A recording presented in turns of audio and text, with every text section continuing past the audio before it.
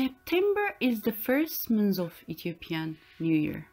Unlike the rest of the world, Ethiopia uses a different calendar.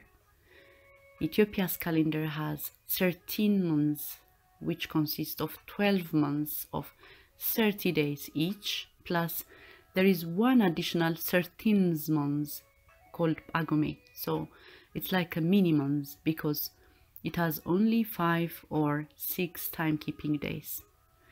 This means that Ethiopians are currently 7 years and 8 months behind the Gregorian calendar used in most of the world. The meaning of Ethiopian New Year celebration culture is named as Enkutatash, means gift of jewels in Amharic language. The story goes back nearly 3,000 years ago, or 980 BC, when Queen of Sheba returning from her famous visit King Solomon of Jerusalem. As mentioned in the Bible in 1 Kings 10 and 2 Chronicle 9, she had gifted Solomon with 120 talents of gold, which is about 4.5 tons, as well as a huge amount of unique spices and jewels. So when the queen returned to Ethiopia, she was welcomed by her country chiefs with a large quantity of treasure gold, precious stones and jewels, also known as Enku in local language. On her welcoming party, the children said to have a song, Enkutatash, jewels for your finger, which means King Solomon gave you Enku, jewels, and Letatish, meaning for your fingers. The festival's name is believed to have been driven from the Amharic phrase of Enkutatash, which became Enkutatash. Additionally, it's said that the occasion is based on the Ethiopian calendar, which was settled on the Julian calendar in 25th BC by Roman head Augustus. The date marks the approximate end of the rainy season, and Ethiopians accept that the month of September had a distinctive signs clarifying why it should be celebrated as the beginning of the year. Stay tuned.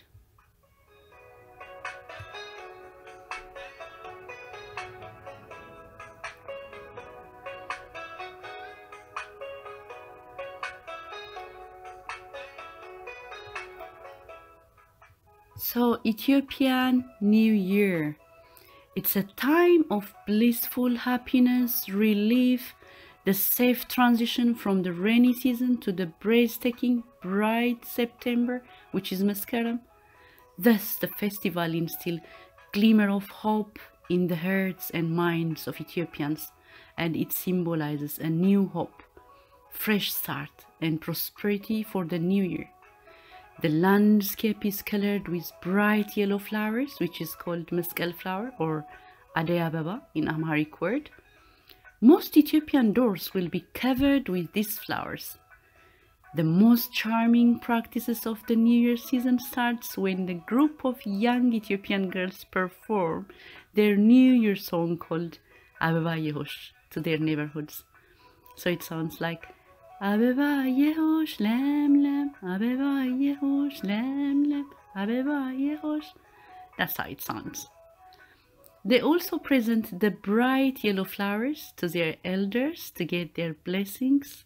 The time creates some warm social interaction within the community. They then receive some gifts of breads or money from the community. The girls will praise, wishing the adults a good fortune for the coming year before leaving the environment. The boys also make beautiful paintings to proclaim their wishes for the bright new year to come. They then present their arts to neighborhoods early in the mornings.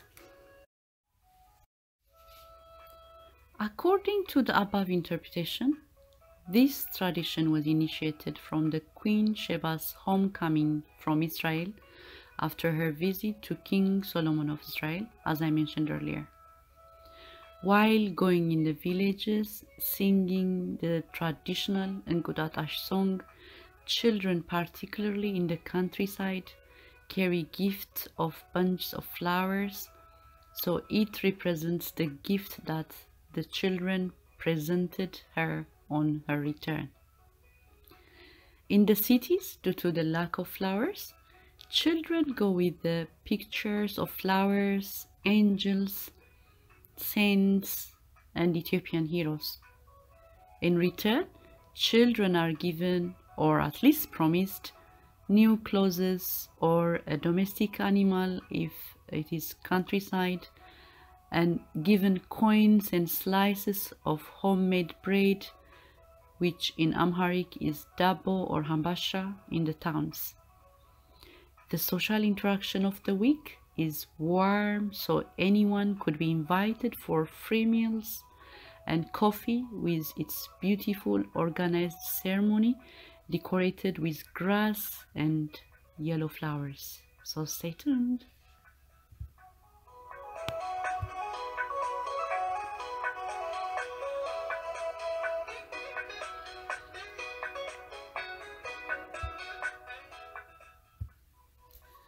Once every September, the number of sunshine hours and nighttime hours happen to be precisely equal across the world, which is additional reason for Ethiopians to celebrate New Year throughout this month.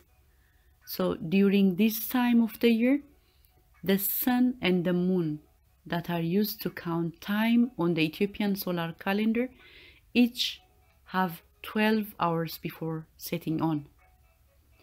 The celebration continues in the first week of September on the eve of New Year's. As night falls, the neighborhood lights up bonfires, which is called chubo, outside their houses to symbolize the coming of New Year of sunshine after the end of the rainy season for almost 3 months. They also sing and dance, cheerful gathering around the flames. They sing cultural, traditional songs that heralded the replacement of heavy rain and dark night by the bright season. So it sounds እዮሃ አበባይ መስከረም ጠባይ መስከረም ሲጠባ አደይ ሲፈነዳ እንኳን ሰው ወዳጁን ይጠይቃል ባዳ or ይናፍቃል ባዳ, which means the bright season of September with the fields decorated with the blooming flowers encourage people to visit not only relatives but also strangers. The Ethiopian New Year is one of the brilliant cultural practices of the ancient and glorious values of the country. Let me recite Emperor Haile Selassie New Year's speech of September 11, 1965. It is our wish that Ethiopian people continue to march forward, that peace will be restored in areas that is disturbed by conflict, and that the Almighty will continue to bless all efforts in creating a better life for our people and all the people in the world. So as the year 2013 just started, I would like to conclude this episode by wishing a happy and prosperous New Year of 2013 to all Ethiopians and those who uses Julian calendar. Melkam Addis Amet. And stay connected, info@ethiopianism.com with Z. And thank you, and I will see you soon in the next episode. Have a great day, everyone.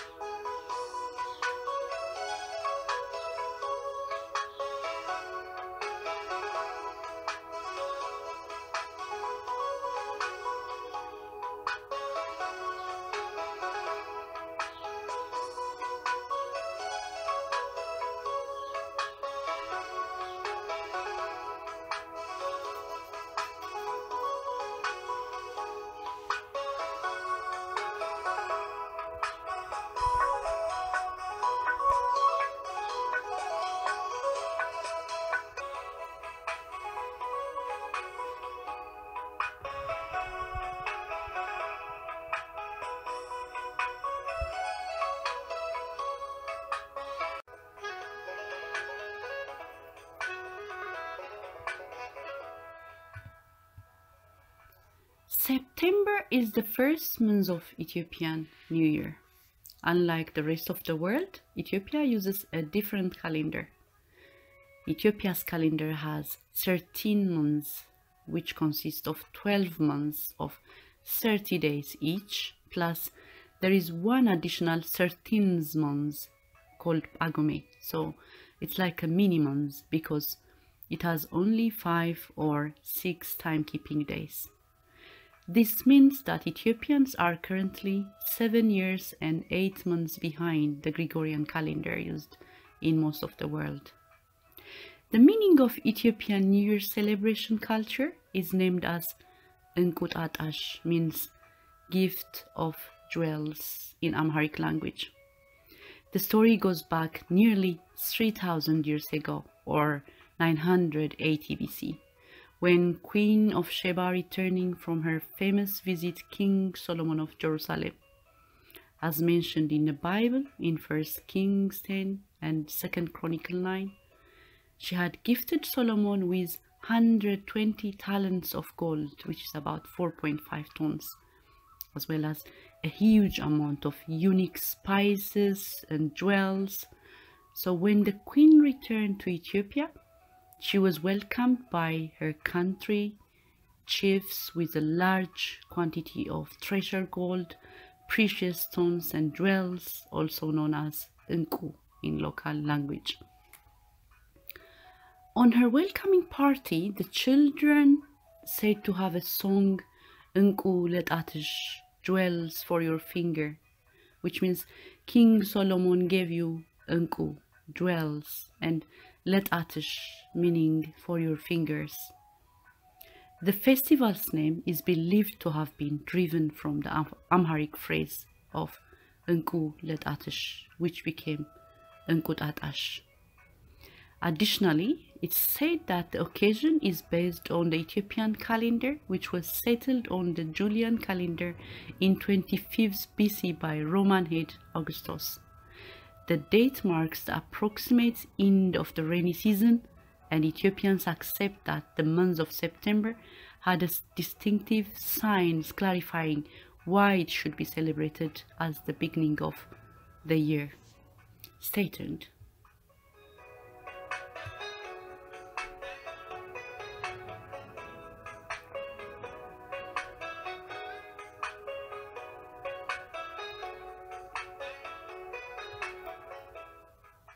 So, Ethiopian New Year. It's a time of blissful happiness, relief, the safe transition from the rainy season to the breathtaking bright September, which is Mascaram. Thus, the festival instills glimmer of hope in the hearts and minds of Ethiopians, and it symbolizes a new hope, fresh start, and prosperity for the new year. The landscape is colored with bright yellow flowers, which is called meskel flower or adei abeba in Amharic word. Most Ethiopian doors will be covered with these flowers. The most charming practices of the New Year season starts when the group of young Ethiopian girls perform their New Year song called Abeba Yehosh to their neighborhoods. So it sounds like Abeba Yehosh Lem Lem, Abeba Yehosh Lem Lem, Abeba Yehosh. That's how it sounds. They also present the bright yellow flowers to their elders to get their blessings. The time creates some warm social interaction within the community. They then receive some gifts of breads or money from the community. The girls will praise, wishing the adults a good fortune for the coming year before leaving the environment. The boys also make beautiful paintings to proclaim their wishes for the bright new year to come. They then present their arts to neighborhoods early in the mornings. According to the above interpretation, this tradition was initiated from the Queen Sheba's homecoming from Israel after her visit to King Solomon of Israel, as I mentioned earlier. While going in the villages, singing the traditional Enkutatash song, children, particularly in the countryside, carry gifts of bunches of flowers. So it represents the gift that the children presented her on her return. In the cities, due to the lack of flowers, children go with the pictures of flowers, angels, saints, and Ethiopian heroes. In return, children are given, or at least promised, new clothes or a domestic animal if it is countryside, and given coins and slices of homemade bread, which in Amharic is dabo or hambasha in the towns. The social interaction of the week is warm, so anyone could be invited for free meals and coffee with its beautiful organized ceremony decorated with grass and yellow flowers. So stay tuned.